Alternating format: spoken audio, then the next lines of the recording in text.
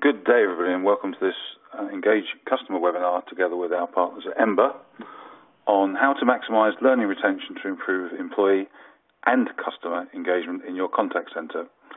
My name is Steve Hurst. I'm the Editorial Director at Engage Customer. I'm delighted to be joined today by Carolyn Blunt, MD, Ember Real Results. How are you today, Carolyn? I'm good, thank you, Steve. How are you? I think the last time we saw each other was at the Customer Engagement Summit last November, where Mike Havard from Ember was chairing the whole event. I think that's right. Possibly, yes. Yep. And back in London today, so if there's background noise of sirens and things like that, that's why. Because you're in Trafalgar Square, aren't you? So it's one of the noisiest parts of London, so hopefully not too much background noise. Great to have you on board for today's webinar, Carolyn. I know that you've got lots to get through, so my introduction is going to be very brief. But I was reading part of the synopsis from today's presentation put together by Ember, and it came as a surprise to me that 50% of what you listen to today you've forgotten by tomorrow. If we don't fill up within 2 weeks, that may rise to 80%. So we're not very good at retaining knowledge, are we, and learning? And I know that today's webinar, Carolyn, you're going to be talking about how we can retain more and learn more and keep that learning in place. So I'm really looking forward to hearing what you have to say. Welcome to all the delegates to today's webinar as well. And we really do encourage questions to be asked during the webinar. It's a 45-minute webinar, and any questions aren't asked during the course of this 45 minutes will be answered afterwards. So I do encourage you to keep those questions coming. There's an Ask a Question button towards the bottom of your screen. So please keep the questions coming, and anything not answered today will be answered afterwards. I'm not going to say very much more because I know, Carolyn, you've got lots to get through today, and I'm looking forward to learning about learning and retaining learning as well. And so, Carolyn, I'm going to hand this webinar over to you. Thank you, Steve. Yeah, it's not very often we get the luxury of learning about learning, but that's exactly what we're going to do today. So when we are thinking about learning, we all learn all the time, but it's often unconsciously. Most of us can't remember how we learned our first languages or how we learned to walk. We just did it. But as we get older, it becomes a much more conscious process. So it's quite nice to have some time out to step back and really think about that today. And I noticed from the delegate list joining us on the webinar that we've got a lot of L&D professionals who will have studied this topic, I'm sure, at length, who will know quite a lot about it as well. So it'll be really good to get the chat room going and to get some audience participation as we go along as well. So when we're thinking about learning retention, there's a few things that have struck me throughout my career, which I will touch on in this webinar, because I've been doing this now for about 15 years as an L&D professional and specialising in contact centre operations in particular. So I've been very fortunate to be able to work with some fantastic brands over those years and lead projects to develop people in contact centre roles, both at frontline level through to leadership programs. And now we're very much getting into the element of digital L&D, and I'll talk more about that and how that works as we go along. But historically, the programs that we would be involved with might be around culture change in relation to customer service, improving sales performance, maximising the effectiveness of induction programs, developing talent from within organisations, and all of those follow a kind of similar pattern, which I'll talk about. However, we're now looking at how we can use digital technology and work with people's preferences for learning that are changing throughout the generational differences as well. So we'll get into some of that. So just a bit of background if you don't already know me or the Ember Group. We're the UK's leading independent customer management consultancy group. There are a number of businesses within our group. Real Results, which I'm the managing director of, is the L&D practice within that. We have Ember Services, which is the consulting arm. We have Mottram Search, which does recruitment and headhunting. And we have a proposition called Ember Analytics, where we look a lot at the content of conversation with technology and use that insight to improve performance, raise the bar in quality, And for us as an L&D part of that group, that is like training needs analysis on steroids. Historically, what would happen when we'd be designing learning interventions is we do a lot of manual call listening. And when I say a lot, we're probably able to scratch the surface of 0.5% or 1% of the call volume that would be taking place on a daily basis. But with analytics, we're able to test assumptions and make sure that the learning that we design is accurate for the benefit that we're trying to achieve. And when it comes to learning retention, having that sort of insight and that data can be really powerful as well. We're actually able to see whether projects have landed the behaviour change that we are training through with the utmost of percentage accuracies, which is really exciting. So a lot of what we're going to talk about in terms of learning retention today will leverage some of the modern technology that's now at our disposal.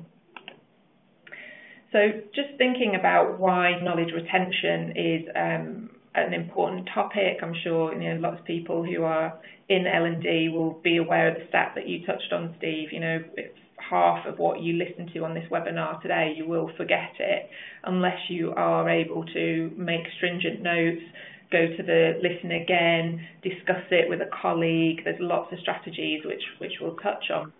But that all takes time and it takes effort. And so it's not uncommon for companies to feel overwhelmed really about how they deal with learning retention. And we've touched on the fact that 80% of training can get forgotten if we don't follow it up effectively. And that in itself is a huge amount of wasted revenue. And one of the things that I was really passionate about when I set up Real Results 15 years ago was to think about how we maximise the ROI of our training budgets. Those budgets are usually hard won. It's also time off the job, which is difficult to negotiate. And if only 20% of that is sticking, then we're really missing a trick. So it's a topic that's very close to my heart. And when we think about the average attention span of an adult playing a part in that, 8 seconds is one of the statistics that gets used quite a lot to demonstrate that it's less than a span of a goldfish. So we really need to think about how we make our learning interventions more exciting, make them more sticky, more memorable. And that challenge is increasing with the advent of digital devices, social media, home working, dealing with distractions. People's attention spans are getting less and less throughout the generations because of all the plethora of content that's out there. So it's not unusual to really kind of get requests from clients about bite-sized learning, how can we learn on the go, what can we do that's going to be new and different. So that's some of the stuff we'll touch on today.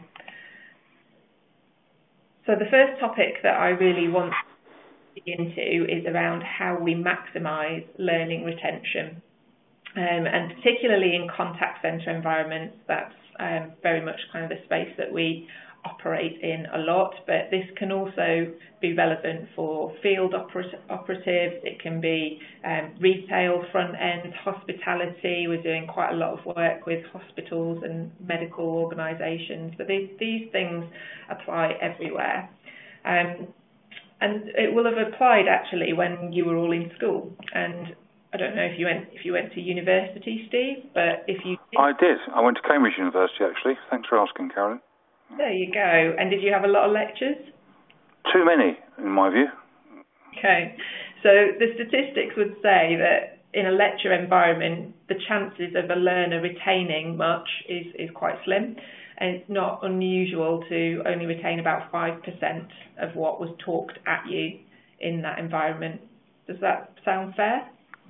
Sounds very fair to me, yeah.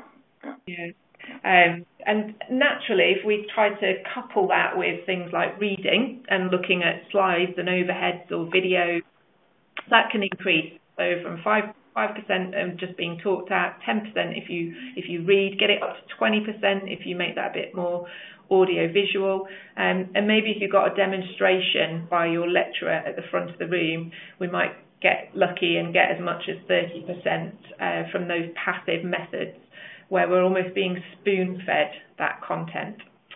So when we think about how to up that, it's how do we create more group discussions? And this is very much where a lot of classroom training starts to get focused. So there'll be input, and then people will break out into groups to discuss that, might back and replay it. We'll get it up to about 50% doing that. If we can then create an opportunity for people to practice hands-on, then we're looking to get more like 75%. Have you ever had to do a dreaded role play, Steve?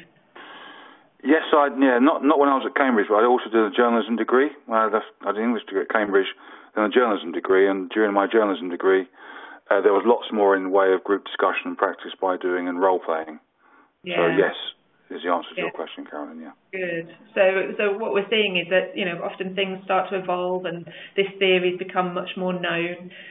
People also talk about the 70-20-10 method, where it's about how if we can do 70% of actual learning on the job, that's where we'll really get that knowledge to stick, and we'll do the smaller amounts by classroom based and sort of those passive input methods. Yeah, I think that's very true. I've retained a lot more from my journalism degree than from my English degree, I think, in terms of learnings, because of the way the learning was done. You can't really, with journalism, you have to learn it in that way, really. You can't really learn it in a classroom as such with just a lecture. It has to be more hands-on. Yeah, so that's pretty common. And when I would liken this to kind of how you learn to ride a bike, because if you try to learn to ride a bike by reading about it or even seeing a video of someone else doing it, it's not the same as getting on that bike and actually learning for yourself, getting that muscle memory. Agreed. And that's where in a classroom environment, as much as learners often hate it, role play and skills practice is a really important part, and creating that safe environment to actually go through what that simulation could be like is very powerful. And then the other thing we think about usually is getting to almost like a train the trainer, an expert level, where we'd be able to take that content and teach other people.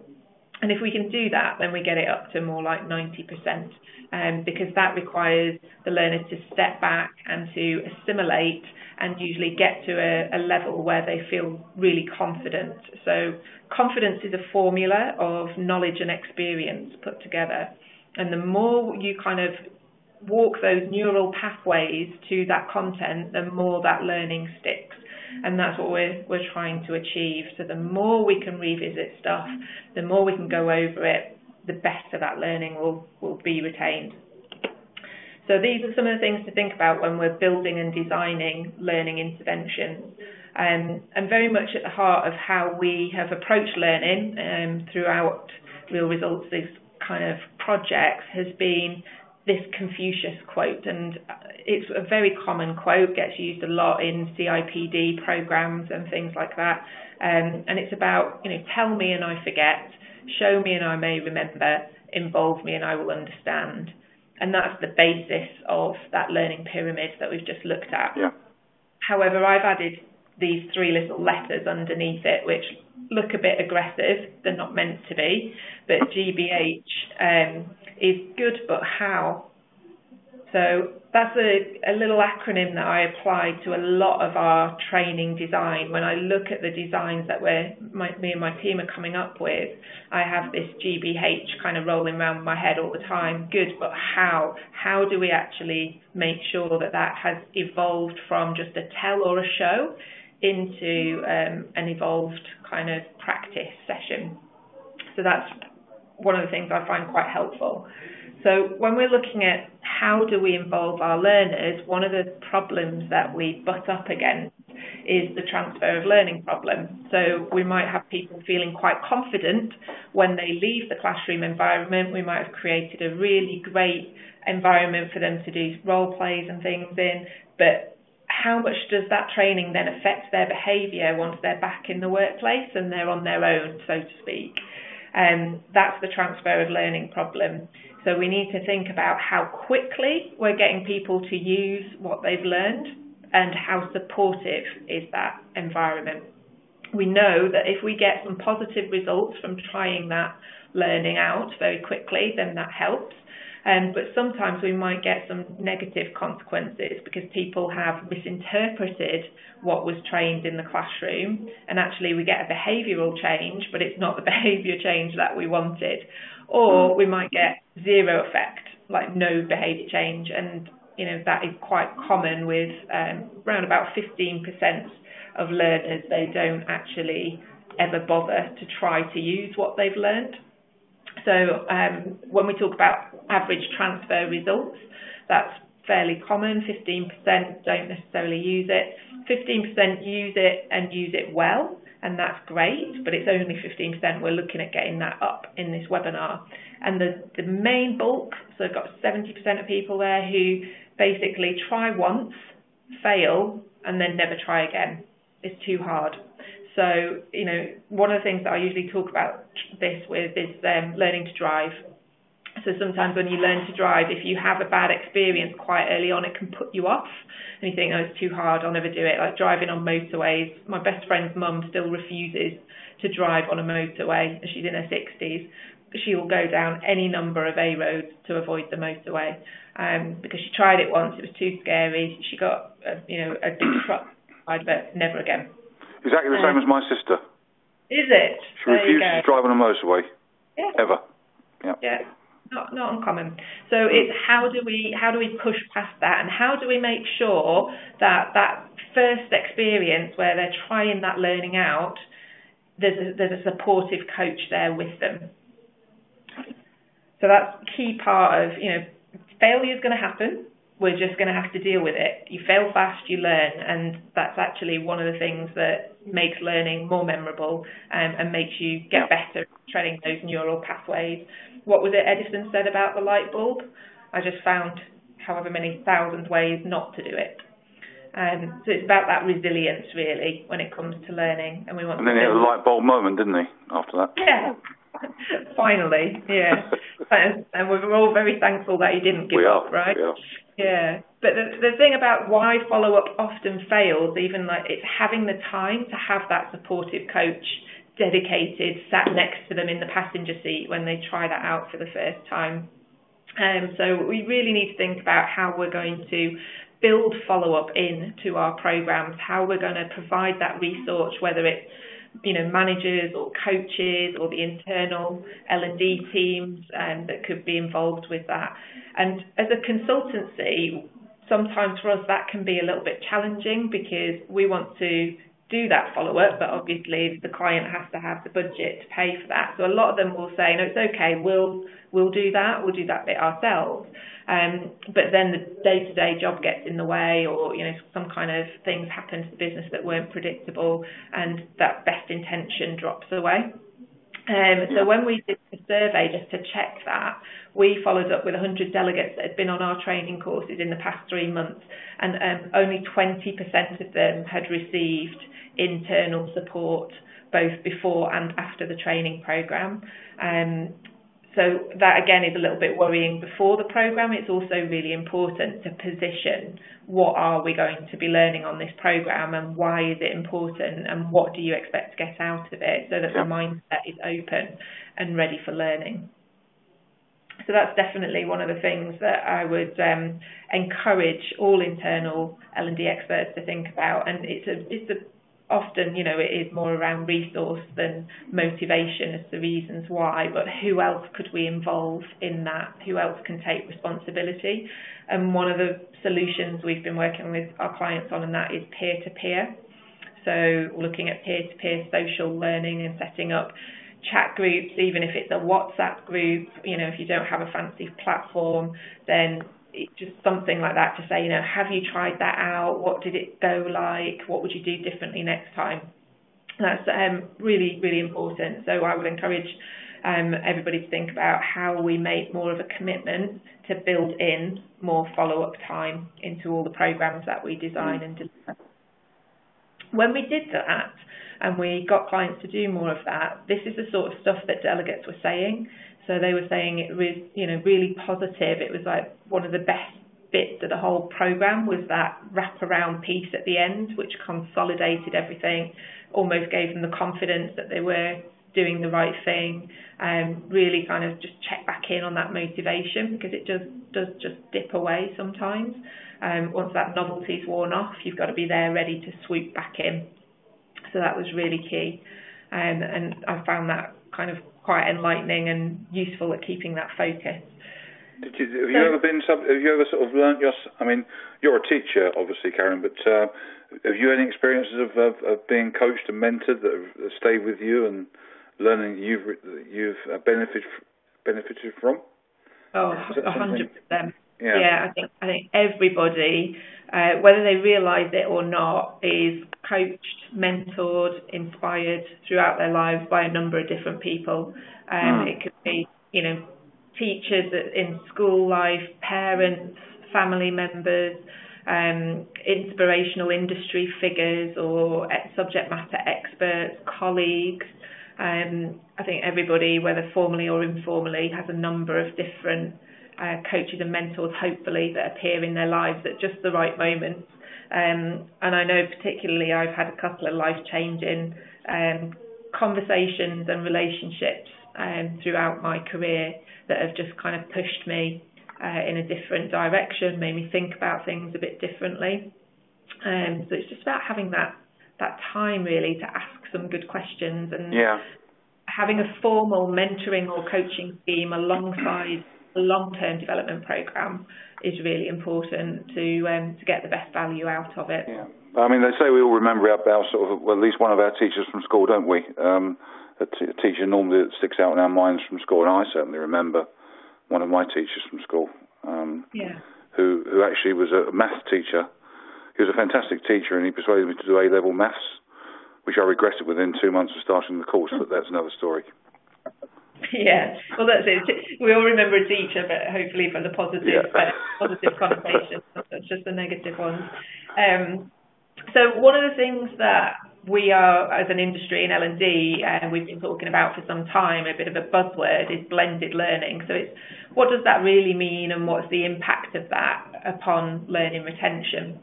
And I'll be the first to hold my hand up. I'm a bit of a veteran in L&D, and it was very much classroom-led delivery that I was always involved with. And when things started to get a bit more digital, social media was getting into our contact centres as a channel, and there was all this buzz around e-learning. I wasn't sure how effective it was really going to be, in that you can do so much in a face-to-face environment when it comes to developing people skills and leadership skills, all those soft skill role plays that we talked about being really helpful. How do you do that in a e-learning product? And a lot of the e-learning that was coming out in the early days was pretty flat, kind of two-dimensional, click next, and then you might have a quiz at the very end. And you had to read a lot of text on the screen. It wasn't particularly exciting. So I think I kind of resisted how effective e-learning could be. But I think we've certainly embraced that now as an industry and gone, actually, there is a lot here that we can really use in L&D effectively. We've got much better platforms to create really exciting, intriguing programs for our learners. And we can create all sorts of activities around that. So 78% of organisations now use e-learning, and I think that's great. However, I do still think we need to look at how we wrap the whole bit around, because we need to be sure that the e-learning is actually effective. So we'll say 53% of organisations have increased their use of e-learning, but is it effective? We know that somebody's completed the e-learning, maybe they've even passed the test within the e-learning, but do they retain that knowledge, or have they just learned how to skim read and complete a quiz? As far as you're aware, Carolyn, is that 78%? Is that trending upwards? Is that it seems it's more than 3 in 4 organisations already. Is that on an upward curve, that figure, as far as you know, or? It is, and it varies across different industries, though. So we're finding, there are certain industries where it's less. And there are certain topics where it's less. So it's very, very prevalent in things like health and safety, compliance, money laundering, all the kind of stuff that you have to be able to prove to legal entities that you have ticked a box. and it's been less used for some of the soft skills that we would traditionally have done in a classroom. But what we're seeing now is actually we can use it for some of the soft skills, but it's still helpful to be able to have face-to-face support and a conversation and somebody to think out loud with after you've done that learning, and to say, what did you find and how are you going to use it, and just to reinforce that. Yes. And one of my concerns, even around using e-learning for compliance, is I have been in contact centres where advisors are very aware that they have to pass this piece of e-learning every 12 months, and they have to complete the module, and they just almost keep the answers in their drawer, and they just get them out, and they redo the quiz every year, and that's then compliant for another year. Yeah. But are they actually applying on a day-to-day basis what that e-learning contained? It's hard to say. That really is just a tick box, isn't it, as you said? Yeah. So we developed a tool to be able to test that, which I'll come on to, because it was something that was a little bit concerning in a way.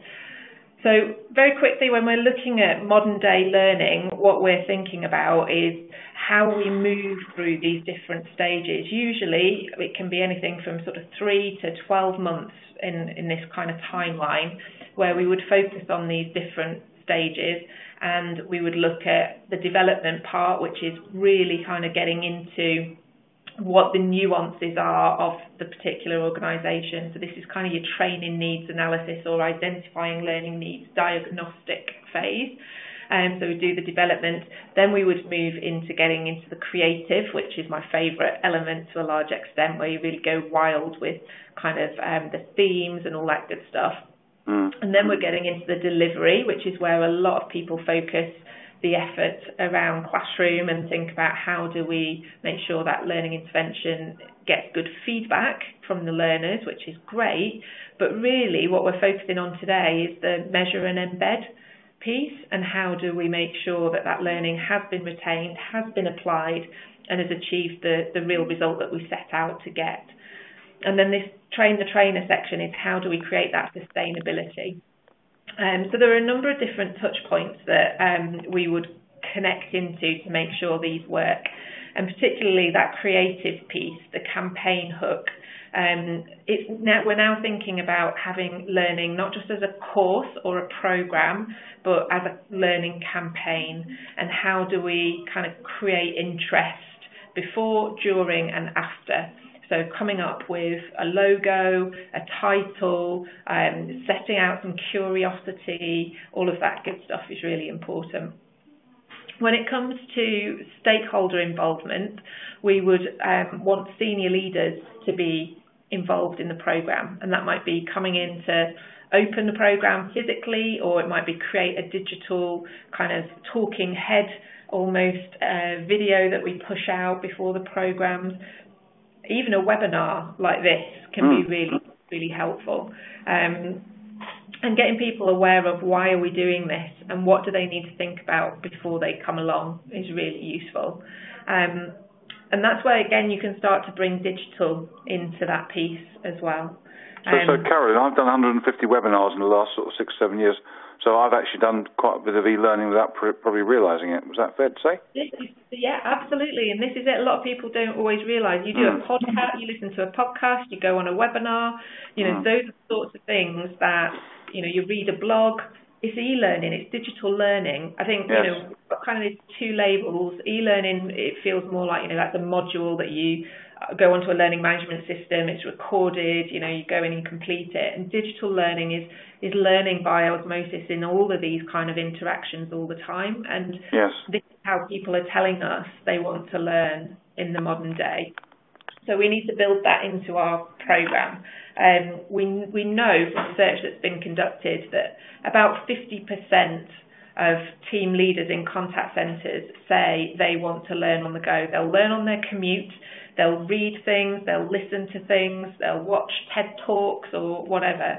But that is all kind of content-based digital learning, which is great. So we just need to look at how can we leverage that in the programs that we're designing within the organisations.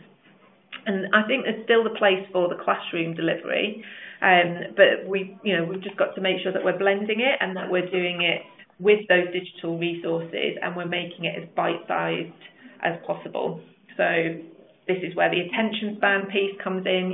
The days in the 90s where we used to go away for leadership programs in a 5-star hotel for a week, those are long gone. That's not how it works anymore. It's very much power hours, half days, and that whole wraparound.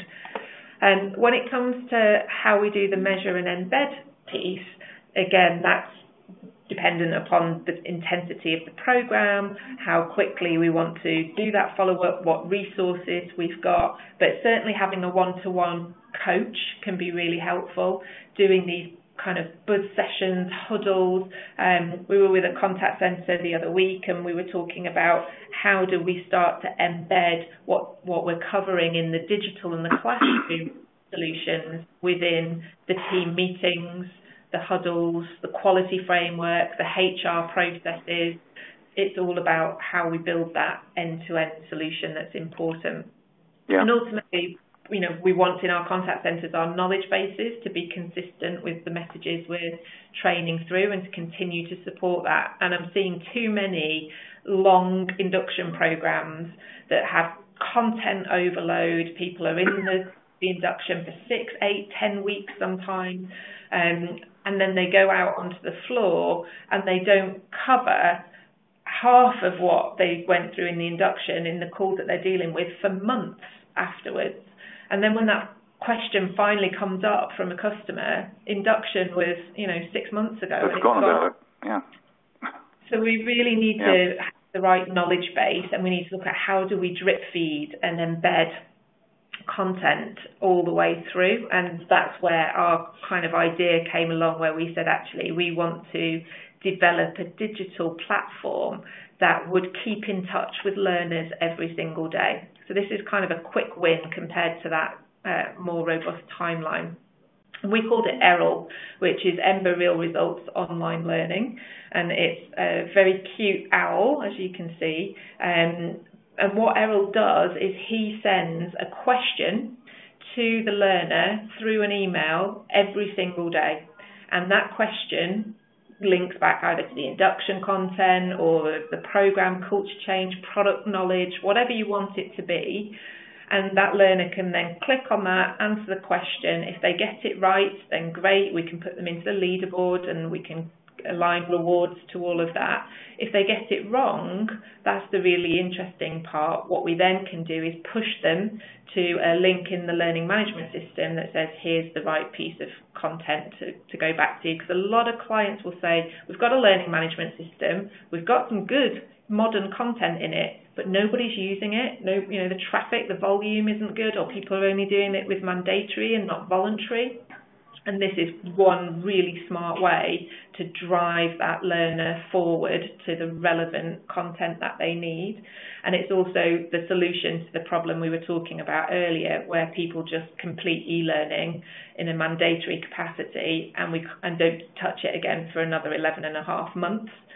This is a way of proving to industry regulators that my people are actually compliant because I'm testing them every single day, week, month. Related to that. It's extremely I must say, Carolyn, ERROL looks very wise, very cute. What does ERROL stand for again? Does the letters stand for something, do they? ERROL. What does it stand for again?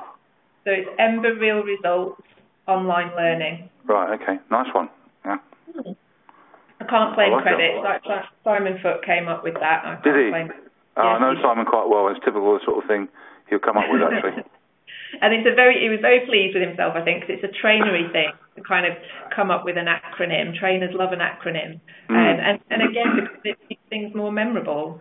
That's one of the ways in which people can retain information. So that's why we called him ERROL, yeah. But how is ERROL going down? Is ERROL going down well? Is ERROL...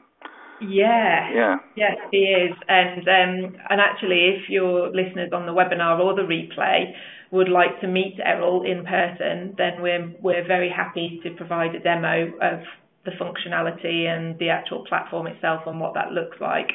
and we would also be happy to give them 5 additional Errol licenses free of charge if they place an order for 30 or more with your Engage 5 free code.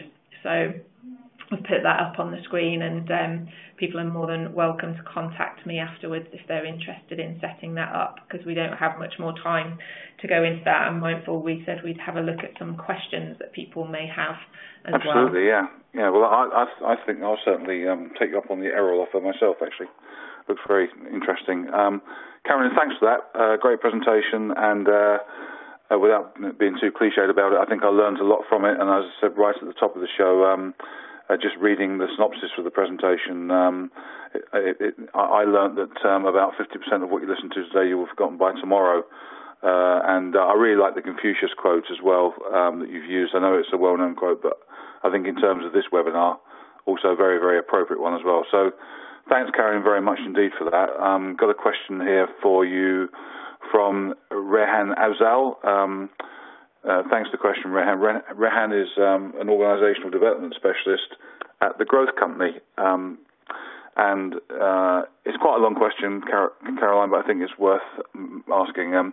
Many organisations are moving towards e-learning. However, despite the advances in technology, and I think you've answered to some extent, how can companies ensure that staff engage fully with learning, and what strategies can companies employ to ensure that staff don't see it as a tick box exercise and actually apply what they learn through e-learning in real life?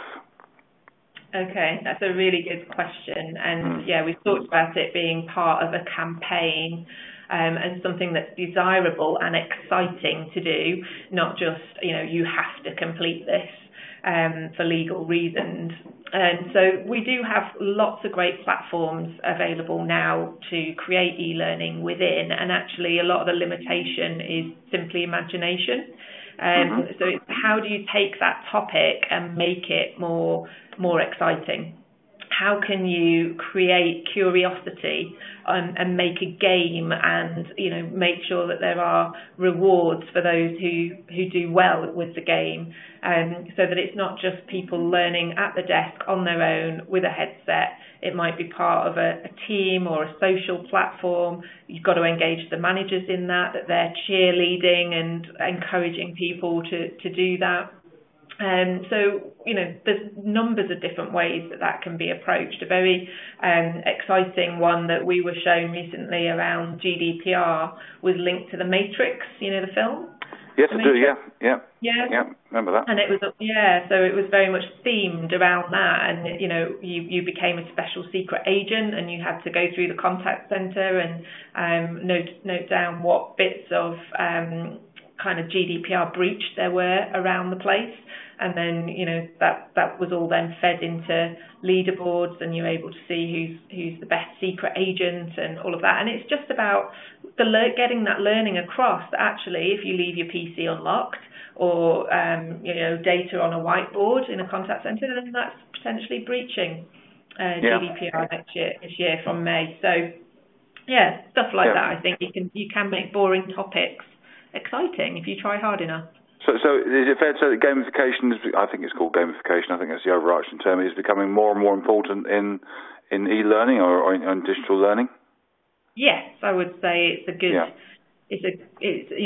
people like to compete. It gives us a reason to kind of do something a lot of the time. I know I compete on my horse for fun at the weekends, which sounds a bit mad, but that's what motivates me to train during the week when it's snowing and freezing and all of that good stuff, because I want to do well. So it's that gymkhana and that kind of stuff, Carolyn? Those sort of things? Dressage. Dressage, okay. Yeah. Right. But that, that's one of the motivating factors of human behaviour. Absolutely. Well, thanks for that. Got another question here from David Butterfield, who's head of L&D at Aggregate Industries. Thanks for the question, David. Carolyn, what advice do you have about frequency of coaching following training to embed the learning? Again, I think you touched on that, but it's a specific question here from David about frequency, which I think is another good question. Yeah, really good question, and there isn't a black and white answer to that because it's about how confident the person is. So, as I mentioned before, confidence is a sum of knowledge and experience. So, if somebody is relatively experienced with something, you might only coach once a month, once a week, something like that. But if somebody is less experienced, they might need daily keeping in touch, kind of how's it going. They the day and the end of the day. If it's a brand new starter who's not confident, they need a floor walker around them all the time. So it kind of depends. I use the situational leadership model a lot in our programs and explain about the D1 to D4 levels of competence in an individual. So we're all situationally competent at either D1 or D4 at different stages of our lives with different tasks. And that determines how much coaching you need or not. All right. Does it also is it also dependent on the content of actually what's being learnt, if you know what I mean? The frequency of coaching, Yeah, how complicated it is. Yeah. How well supported is it with the knowledge base and the other things that we've talked about. You can do virtual coaching. Doesn't always have to be physical, face to face. You can also do stuff over the telephone. So for home workers, it might be that we do more conversations, but those conversations aren't face to face. So it just depends what it is we're trying to achieve. So it's horses for courses to some extent, Carolyn. Yeah. Nice pun. Yeah. Yeah. I'm glad you got that one. Thank you for that. Yeah. Another question from David Jenkins. David, thanks for the question. David is operational performance manager at Cambridgeshire County Council. And David says, Carolyn, have you got any specific tips for embedding learning in a contact centre environment, which is obviously your expertise, where releasing members of staff for training is difficult? So any specific tips for embedding learning in a contact centre environment where releasing members of staff for training is difficult? Well, that's exactly what we designed Errol for. So that's one way in which people can revisit classroom or other content at their desktop in under 60 seconds. So it's a micro-learning tool, which is one of the big focuses of L&D this year, to look at how can we speed up and condense learning to make it quick, and then we can build on that, because if somebody's come out of an induction program and they know 80% of topic A but only 20% of topic B, then Errol will flag that up, and that might be different to the person who sat next to them, who might be the complete opposite in what they've taken on board and retained. So having a tool like Errol gives really good reporting insight so that my coaching can be really focused and tailored, or my next follow-up intervention or the next piece of digital content that I direct you to in your learner pathway is geared to that. Okay, is Errol, I mean, he's a lovely owl, and it's a great acronym, but is Errol new, and have you just launched Errol? Is it a brand new departure for your Ember real results? No, it's not brand new. It's been out for about 6 months. Okay. So we've had a number of clients come on board in the early phase to make that happen. He's now on his 4th iteration of development and improving all the time, and we've had a lot of input from clients about those developments that they like to see with him, and how they use him is very different in different organisations, but overwhelmingly positive feedback about that from the learners, from the L&D teams, from the compliance teams. It's a really great way of also managing remote workers, looking to get data from offshore or outsourced operations as well. So very, very versatile. Okay, thanks for that. We're almost out of time now, Carolyn, but just one final question for you as an overarching question as an expert trainer. How do you see the future for this kind of e-learning? Has it got a bright future? And we've already talked about 3 and 4 organisations are using e-learning. How do you see e-learning evolving and developing? And are there new techniques and tools that will be coming along from your experience, from what you know about e-learning, that people can look forward to? What's the future? I think it's going to get more creative. I think the interventions are going to get shorter and shorter. So they won't be, kind of 20, 30-minute modules. They'll be, under 5 minutes. And, millennials are telling us that they will leave the organisation if they don't feel that they are learning fast enough. So having a very wide range of digital learning topics that people self-direct and draw down and access when they want, where they want, is going to be essential. Okay, Carolyn, thanks for that. Thanks for a great presentation today. Thanks to our audience for some great questions. Thanks to Ember for sponsoring today. You'll see on the final holding slide we've got there some of the events we've got coming up in the near future. In fact, you mentioned GDPR, Carolyn, and we do have some sessions on GDPR, which comes into effect, as you mentioned, on May the 25th at our CX Marketing Summit, which is only next week on March 15th. So thanks again, Carolyn, this webinar will be available on demand for 6 months after today. So if there's lots of material here from Carolyn and lots of really good information. So if you want to revisit the webinar in the next 6 months, that's great. You can do that, and it will be available on demand, I think, from later on today or from tomorrow. So it just leaves me to thank everyone, and we'll see you again soon. Thank you.